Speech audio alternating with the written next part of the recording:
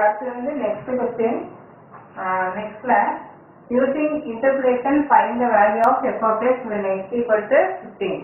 x 15 அப்படிங்கிறப்ப நம்ம interpolation formula இடைச்சொல்கள் formula வந்து பயன்படுத்துகிறோம்.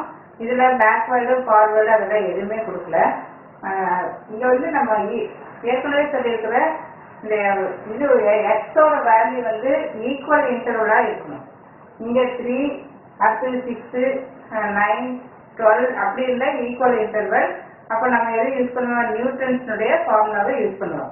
நியூட்டனின் விதி வந்து பேக்வேர்டு ஃபார்வேர்டு இதெல்லாம் யூஸ் பண்ணுவோம். பட் இதில் வந்து ஈக்குவல் இன்டர்வலாக இல்லை. இங்கே 3 7 11 19 இப்படி போயிடுச்சு. இந்த ரெண்டுக்கும் டிஃப்ரென்ஸ் பார்த்தா 4, இதுக்கும் டிஃப்ரென்ஸ் பார்த்தா 4. நம்ம உடனே ஈக்குவல் இன்டர்வலாக இருக்குன்னு கொஸ்டின் வந்து ஸ்டார்ட் பண்ணிடக்கூடாது. இங்கே அடுத்தது பார்த்தீங்கன்னா நமக்கு இதுக்கு இருக்கு என்ன டிஃப்ரென்ஸ் 8 இருக்கு. ஸோ ஈக்குவல் இன்டர்வல் இல்லை அப்படின்னா we are using Lagrange's formula.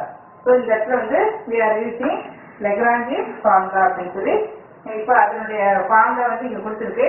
இது எப்படி ஞாபகத்தில் வச்சுக்கணும் அப்படின்னா ஃபர்ஸ்ட் வந்து இங்கே y0 y1 y2 y3 நமக்கு எவ்வளோ டேபிள் கான்ட்ரல் எப்படி இருக்கோ அவ்வளவு. இங்கே y0 y1 y2 y3 அதனால y3 நம்ம ஸ்டார்ட் பண்ணிக்கலாம்.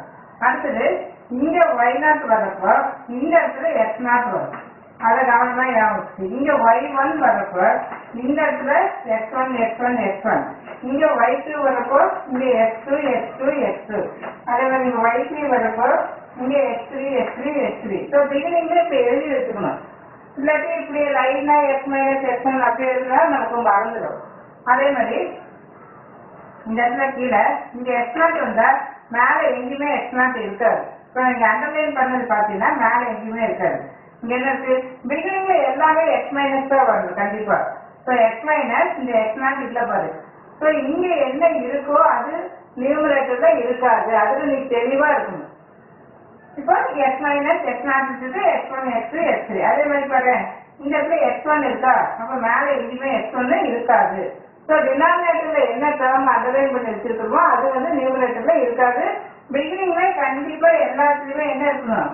எக்ஸ்ட்ரா இருக்கணும். வேற எதுவுமே நமக்கு இங்க ஆப்போசிட்ல எழுதுறப்போ மாற்றி எழுதிட கூடாது.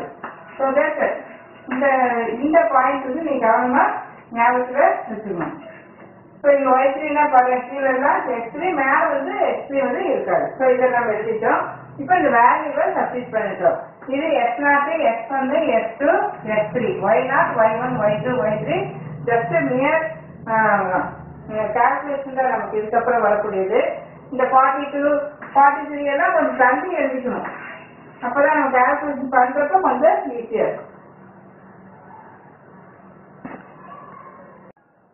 அடுத்தது பார்த்து இதோட வேல்யூ ஜஸ்ட் 15 - 7 8 எல்லாமே சப்ராக்ட் பண்ணி இந்த இடத்துல எழுதிக்கிறோம். இந்த சைன் வந்து ரொம்ப கவனமா இருக்கணும். கிரேட்டர் நம்பர் சைன் போட்டுட்டு இந்த நம்பர் இந்த 42 43 இது எல்லாமே கொஞ்சம் தள்ளி எழுதிக்க. இல்லாட்டி நமக்கு கசகசம் வந்து கொஞ்சம் புரியாம போயிடும். 42 43 60 இன்னும் 47 எங்க இருக்கு?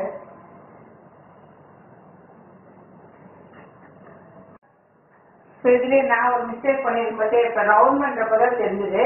ஒரு டேர்ம் வந்து நான் விட்டுட்டேன். இந்த இடத்துல இந்த 47 இந்த இடத்துல இடையில ஒரு டேர்ம் எழுதாம விட்டேன். ஸோ அது இப்ப இங்க எழுதியிருக்கேன். இப்ப இது இந்த சைடு ரப் பண்ணிட்டு இதனுடைய கால்குலேஷன் நம்ம போகணும்.